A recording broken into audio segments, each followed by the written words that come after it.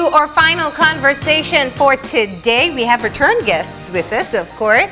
We are talking about forest gardens and, of course, the significance of Chaya in the Maya community and, of course, for the rest of us as well. We have with us on set Dr. Anabel Ford, who is the president of Exploring Solutions Past, the Maya Forest Alliance, and director. And we have Cynthia Ellis Topsey, who is the Duke of Edinburgh's Award International Representative in Belize. Good morning. Good morning, Good morning. Good morning. Well, I saw you brought the Chaya today, Dr. Ford, right? Yes, well, we were talking about this mysterious plant the last time, and now you bring it. Yeah, shouldn't be a mystery. It should be in every house. It's not. It's not. Yeah. It's such a healthy plant, but more importantly, it holds such cultural significance for the Mayans as well, right? Right. So let's just do that refresher there. So when you started off your rotating your exhibit on looking at dinner with the Maya, it was called Chaya, Dinner with the Maya. It was about showing how in the Mayan culture they've used forest gardens, and it's been such an integral part of how they live their lives. And how they manage the landscape. Yes. I mean, we have to be careful about temperature. Yeah. You know, does anyone notice a rising temperature? Oh, absolutely. And if you're waiting for someone, a bus or a vehicle, do you wait in the sun or the shade? Yeah. So shade is a temperature dropper. Of course, we can increase biodiversity by planting chaya and other things, you know, mame, what other kinds of things we eat. Increase biodiversity, simply having that. We can conserve water, which I don't know if anyone knows, but it's more valuable now than practically the fuel you put in your vehicle. Yeah. Fertility, how are we going to eat without good fertile soil? We need to manage that.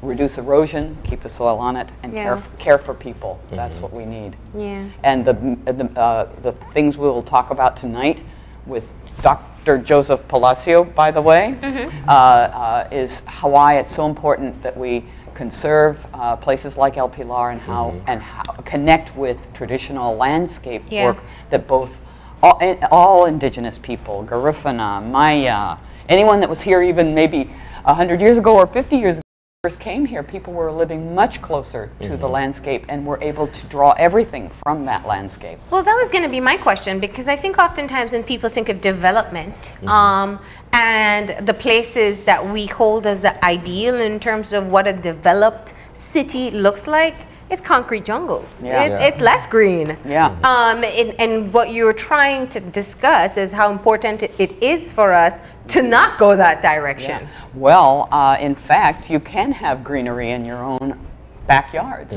I have an example, I don't know if you got that, but just of this small base of operations I have in Chaya, of what it looked like when I first acquired it, and that was in 2005, and then what it looks like the 2 years later, and then what it looks like today. And the thing is that you can eat, you can have medicine, you can have herbs, you can have fruit, you can have tea, you can have anota, you know, anato for making recado.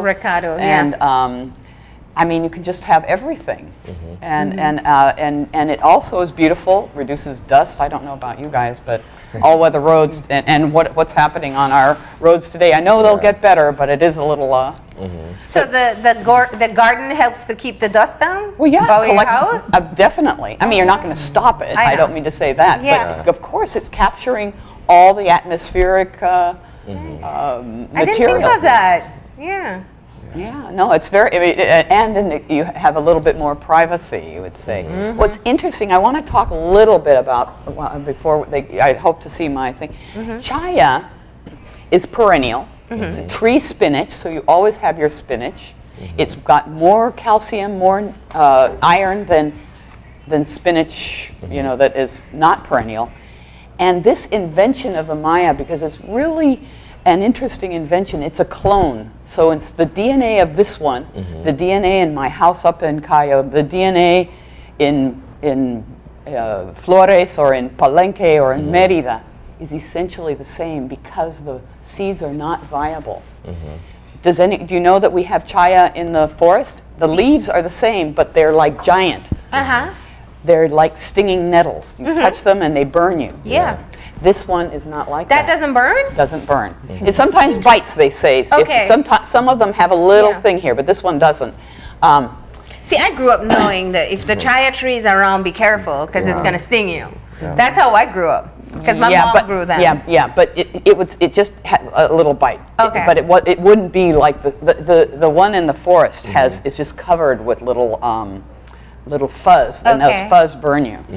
But think about how you get from that. Oh yeah, here's my house. Look at this. What it looked like when I first rented it, and what it looked like 2 years later. 2 years later. Just 2 years later. And then the next picture is today. Let's see. So that's what it was like in the beginning. And what you put plants? What type of plants are those? I see we you're have planting. banana. We have madre cacao. We have Ramon, which I brought some example things of Ramon. All kinds of things. And this is what it looks like today. My neighbors have no. And it cools you down. Yeah. You have moist earth, so you're attracting. I have birds that you don't see anywhere, and I get volunteers. Siricote, can you imagine? Siricote. I have a siricote back there. I did not plant it. And the first year, you know warumo or trumpet tree. I wanted to plant trumpet tree. And the forest gardeners, they were almost rolling on the floor with laughter because they say it will come. It's a volunteer, but it's a sign of good earth. It's the big trumpet tree? I don't know which one that is. It's got a huge hand of lobes of leaves, and it grows very slender. And it's very much an early succession. It's early in the things, but when you see it, you know you have good soil. Plus the big leaves drop and bring more organic matter. So I wanted one. They were literally rolling on the floor. Even when I tell a story to them now, they can't help but laugh. Oh, because you don't plant it? Well, I don't know. I'm asking. I wanted to plant it. They say it will come. It will come, they said. The next year I had my warumo. In fact, I was preferring the warumo over my soursop, and my forest gardeners were admonishing me. Why would you not want provides food? Right. Drink. Right. So I don't have. I have more shade now. I have a mahogany. I have a mahogany tree. I don't know if I can see it there. It is now. Well, it's 10 years. It's actually 15 years later. It's like this big. Oh no, it's that big.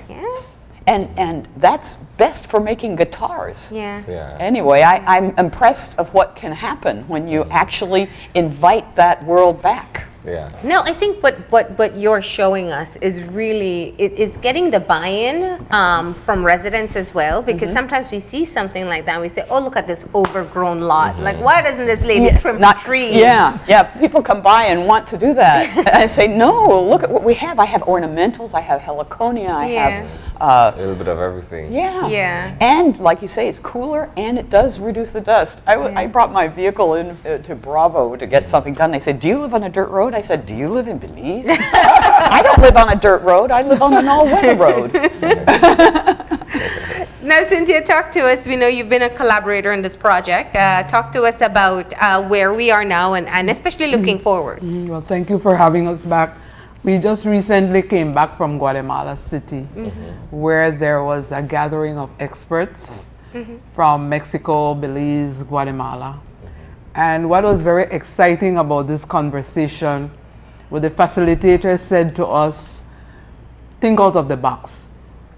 For years, we've been having these discussions about sustainable development, biodiversity. So what? What impact has that had on the communities and the people themselves? And I was very excited to be with Dr. Ford at this gathering because we were challenged to be innovative. We were challenged that same old was not good enough in terms of what's happening in the world today as far as, you know, it better than me, violence, crime, etc., climate change and so on. And so one of the things that emerged out of it for us based on these issues here is exactly that. How do you get the buy-in? One, we had a conversation about validating our relationship with the plants, who we are as a people, the Maya, the Garifuna, the Mestizo, Belizeans, in terms of promoting wealth untold. Because when it comes to the process and the documentation, it's mostly people who come from outside of Belize who have been the researchers and so on and so forth. Yeah. And so I feel very honored to walk with Dr. Ford in terms of changing the conversation. Yeah. To value the fact, and thank God she's open, that had it not been for the indigenous forest gardens and the people, the Maya, the Garifuna, who don't necessarily have the capacity to navigate these systems without facilitation, she would not have gotten her doctorate. So that was part of the conversation among these 3 countries. Yeah. And we even came up with a focus on what is this Maya seal? What does it mean to be Maya? What does it mean to be indigenous? And to what extent are the Maya benefiting from all of this? You know, is this a part of the curriculum for science or for agriculture in our schools, not only in Belize, but for the region and for the world? So that's how I would really like us to enter into this conversation, and the exhibit is not just show and tell. Yeah. It has a dynamism that we would like to see translated beyond the event. Yeah. And I know very clearly from when you started the exhibit, and now it's back in Belize. You're having It's been in Belize been the in whole Belize time. today. but you have an event tonight. Yes, this Yeah. is closing. And we will. And then you move to the museum. Yeah. Yes, Yeah. yes, we will. So, from the very beginning, when you launched it, you talked of wanting kind of an integrated experience. It was not just to come and watch pictures. Right. It was about learning through the process and also acknowledging the very important, the critical point that you said, maybe stirring the conversation. How does the Mayan population benefit from the history they're providing to us, even through this exhibit? So, looking now from when you first started to closing off and moving to a new venue, what do you think has been the significant growths or achievements along that way, or even conversations that you never thought were going to spur from it? Well, I think that the household belongings really does resonate, and that's what the museum, which the director, Alexis Salazar, really wants to see more of, and I think this will really transform. I mean, when it goes to the museum, it may look the same initially, but it's going to transform to something that is really palpable and can really bring out that relationship. We all drink, cook, store, and the things that we're looking at, the Maya had to drink, cook, store, and they had to have food as well. Yeah. So where was their supermarket? How did they use it? What did they do to manipulate? This is a manipulated product, but the product in the end is better than the one that they manipulated. Yeah. And you can't plant a seed, but you just cut it, and we'll leave you some. And we brought sticks to give to people at the closing event. Yeah. So you don't use seeds; you just use a portion of the plant. Yeah, and you cut it. You have to look at where this little dot is, and what I call the smile. The smile goes down, and the dot goes up, and you just plant one in the ground and one out, and then you have your next plant. And you can just go plant a line, plant a circle. And it grows very easily. Grows pretty easily. I mean, you know, of course, you can't guarantee everything's going to pop up, but if you take a couple, you're going to have something. I mean, if you put it in clay, you're asking for a lot. Well, and you know, like kanankash, which is the Maya term, we translate it well cared for forest, but it really is a dialectic, because it's not. You have to pay attention whether it needs water or if it needs dry, if it needs sun. Yeah. These aren't getting enough sun, so they're changing their color, you know, so we need to change that. We need to listen to the plants. The plants are a lot slower than we are to respond, and we have to pay attention to them. And that's really what the story is about. And I don't even know half the things. These wonderful forest gardeners. We'll have several forest gardeners there. Narciso Torres, I say, I wouldn't know anything without him. Their observation. They know the smell, the color of the plant, of the seed when it drops, the animals that it attracts, the shape of the flower or the leaf. It's phenomenal, the kinds of ways they observe. Yeah. And so tonight, tell us what people can expect if they come on. It's a public event. It's at 6 p.m. Yes. Dr. Joseph Palazzo will be our feature speaker, which is very exciting because he was one of the originators or one of the first Belizean archaeologists. Yes, indeed. And so it's very significant that he's honoring us with his presence. He's Garifuna, which is very significant because that helps us in that shift that we are now openly declaring that this knowledge and this information is for all groups, all ethnic groups. And so we have Garifuna, Creole, Mestizo, and other forest gardeners. And so that's very exciting that we will journey with him in terms of what his experience has been like. Yeah. More important, we would like to have, as you said, the buy-in and the involvement of the community from all walks of life. We would like to have people visit El Pilar. We would like to have people have gardens, forest gardens. We would like to have people, the schools in fact, involved so that it becomes a part of the curriculum. And we're very excited that we've been getting that kind of support. Yeah. So. And really, people have watched your programs, have brought up the Chaya. Yes. I mean, there's been some resonation, so you're really right. Nobody was happier than my mother, because when I showed Chaya my whole life, she said, see, it was very good for you.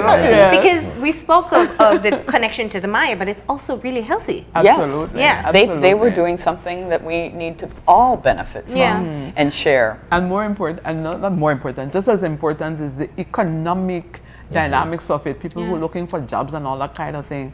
The World Trade Organization in Jamaica has supported the Maroons in terms of valuing what is on the land.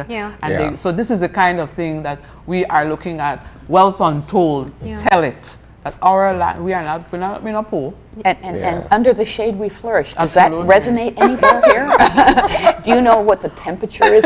We should get students to go out and take a temperature out in the middle of the street. It'll be 40, 50, even 60 degrees centigrade. And you go under the tree and it's going to be, 20 to 30, you know, I mean. So just... Well, we all know that. We don't even have to think of the temperature. If it's hot outside, we find their shade to be as cool as possible. So we invite people to bring their plants and to share at the event. The library did a traveling exhibition with us as well. And the stories behind the plants. The plants don't just stand by themselves. They're connected to people. That's what I always find fascinating. If you do hike, like when you go on hikes sometimes and you see that, the plant that stings you, there's the remedy plant maybe just a few feet away. Absolutely. Naturally. Absolutely. Yeah. And I like how you talk about your mother, because that's the same thing with my mother. My mother comes alive when she's with her plant. She's talking. She's not crazy. She's talking with her plants. They say that's the secret, right? I have a different thing. She said, certain people, if you have bad mind, if you're not with a good energy, the plant could die, so it's beautiful. So we need to think about how to further this, talk more about the forest gardens, bring forest gardeners to you, so people are really are I see it happen. You see something happening. But Anabel, Dr. Anabel, the last time when we came, you had offered that we could have a series of conversations, because there's only so much there's we a can lot share, of information, And I was going to get to that, because we talk about Chaya, because that's kind of your piece de resistance, because in talking about Mayan connection and where we are today. But there are other plants as well that hold great significance. Yeah, of course, Ramon. I know you have a whole book. This is my. This is it was really made for children, but it's also a philosophy of how to take care of the landscape. And Ramon is one of the dominant trees of the Maya forest, and it has fodder for the time of chicle, and it has a seed that turns into a flower. This we got in Ishlu. Okay. We brought this when we came from Guatemala on our way back. And one of the things too is that there's a dynamism. This really called about organic farming, gardening that is like Columbus, recently discovered. That's very good. It's trending. For that's real, all it is. Yeah, so that's why she said. What we're doing, or let's say from my Belizean perspective, I am claiming it and declaring it and embracing it. And at that meeting with these 3 countries, that is what we decided, that we have the responsibility to be assertive, that we have children, our children must be archaeologists, anthropologists, and let us sit at the feet of our elders who have this valuable information already. Well, see, and I'm glad you thought of that, because that's perhaps one part of the conversation we haven't moved into as we quickly run out of time, is that there's also economic opportunity. Absolutely. The world is hungry for ideas like flower from a plant. Exactly. And I mean flower as in like eating. flour. This is much more nutritious than any flour. It doesn't have gluten, so it's gluten-free. Precisely. So we have spinach This is what thing- people talk about, but Chaya is extremely healthy. There's so many products we could make from that. In Chaya, there's Chaya juice tonight, right? Yeah, we're gonna have Chaya juice juice. and Ramon juice. And Ramon Okay. juice. But I want to tell you, Pops in Chaya says he's looking for people to bring in the. That's right. He needs more of this, More so of the little plants. homes could And have, they- you know, could other bring. businesses, Yeah. They bring want their a Chaya. source. They want the source for it. So And you it know, can be a unique Belizean product versus Absolutely. doing spinach, which we do Absolutely. have, Yeah. but we No, could this- say our meals are with Chaya No, instead. yeah, exactly. And we do- Actually, it has to do with just affirming our people with what we have already. Yeah. Because sometimes you're talking about you're going to look for a job and no job not there. But you can create your own job and your own business if we realize when we realize that what we have is of value. All right, so the start of that conversation for some people can happen tonight. Tonight, At 6 6 o'clock. o'clock at the Mexican Institute here in Belize Absolutely, City. yes.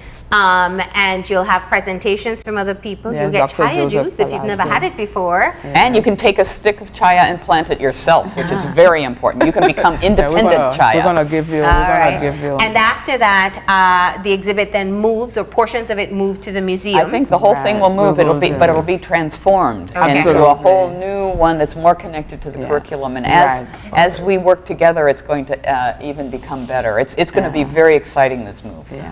Great. Well, best of luck tonight. Thank you very much. Okay. And thank See you you for tonight. coming back Thank again. you too for having us. We're going to go ahead now and take that final break. And when we come back, we'll have our wrap up. So stay tuned.